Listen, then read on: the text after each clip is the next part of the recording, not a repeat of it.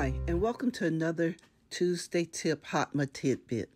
Let's talk definitions. The definition of family has been amended to clarify that a child who is temporarily away from their home because of placement in foster care is still considered a member of the original biological family.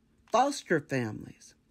Under the new rule, all fosters are temporary. Foster income from all sources, both earned and unearned, is excluded.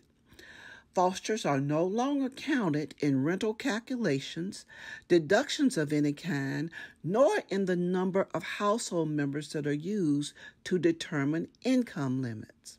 Then we have the definitions of day laborer, independent contractor, seasonal workers.